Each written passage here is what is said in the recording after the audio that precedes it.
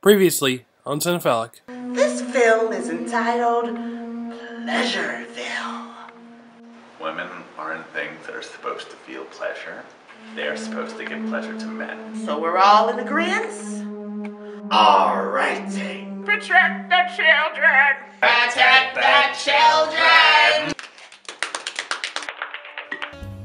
March is Women's History Month. Celebrate the woman in your life. Okay, jewelers. Because she's for sale.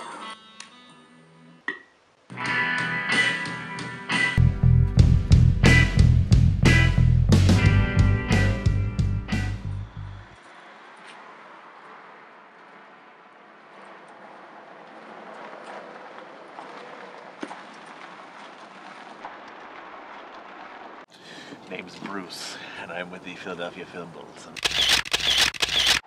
What's your excuse? My parents sent me a gift card for this theater, even though I've told them how much I despise their business practices. But alas, what can I do? I'm only a woman. Ah, yes, I can relate. Throughout the years, through many Christmases, birthdays, and community college graduations, my parents have given me many an Olive Garden gift card. I could survive on their food for my entire life if I wanted to survive on faux middle-class Italian culture. But this movie is probably less of an offense to my sensibilities, even though it is directed by Catherine Bigelow. What's wrong with Catherine? Nothing. I just feel like ever since she was the first woman to ever win an Academy Award for Best Director, I feel like male directors have been pushed out as a result. I'm sure your review will be accurate and free from bias.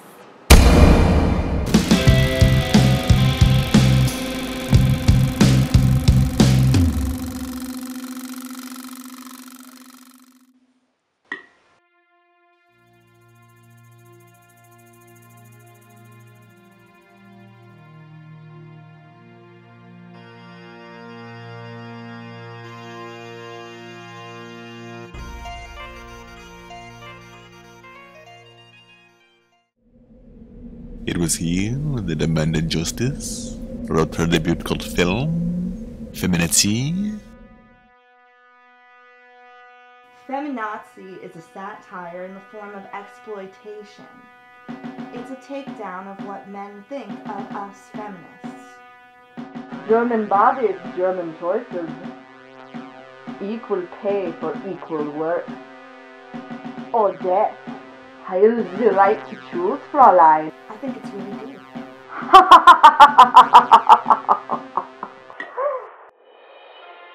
Marvel has major plans, and Phase 37 will be female-driven. All that and more, 5:30. Felicia, where the fuck is my latte? It was also here that she would write the films that would introduce her to the general public. After the Gamergate fallout, I took a page from Ewa Bowles' book and bought up a bunch of mid to high-level video game franchises and adapted them in a way that I thought addressed feminist issues. Amanda directed 2 major video game adaptations, including Far Cry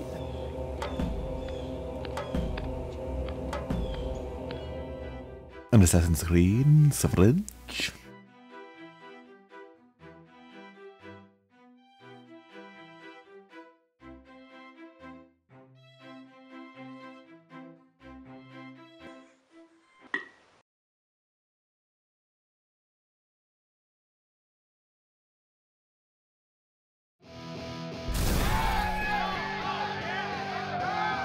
Did you know that Ghostbusters was originally a film with an all-male cast?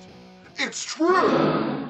Since the great feminist takeover of 2016, led by Beyonce Knowles Carter, otherwise known as Queen Be a Tyrant, in her seize of power, she ordered the original 1984 Ghostbusters to be wiped from existence.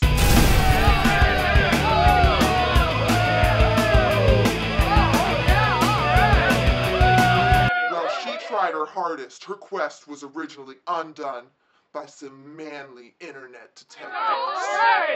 And now, we present to you the original masculine Ghostbuster. Don't forget to wipe after. Anyone got any axe? God, I smell like shit. So you've only seen 2 female directors and you say there's too many and you're a film critic. Just because I haven't seen too many of them doesn't mean there isn't a gongbanger from Hollywood. What's taking so long? Did you just refer to women as a gangbang? Yes, gongbanger woman is the plural of woman, just like a murder of crows, gaggle of geese, carpool of Muslims, gongbanger woman. Most recently, she worked on a PSA about the social taboo.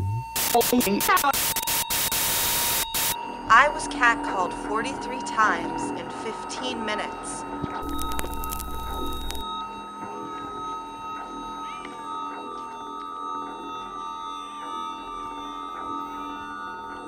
That's pretty typical, and sometimes it's a lot more.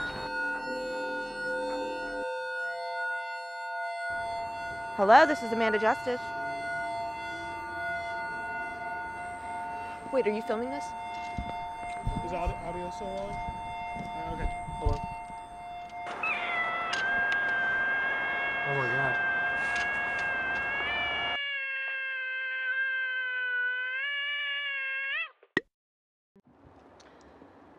So what did you think? It was terrible. It was. I'm shocked to hear you say that. But it's not because she's a woman. That wasn't the reason I hated it either. It's because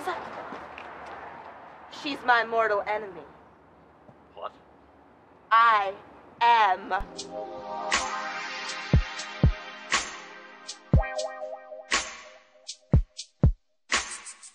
You rock into a headshot.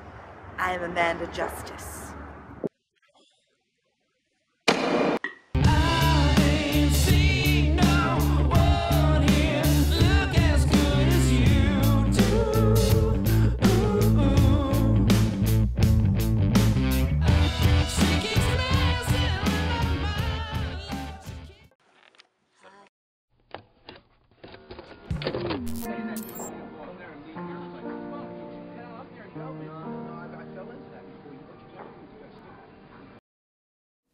Oh, I often do interviews this way.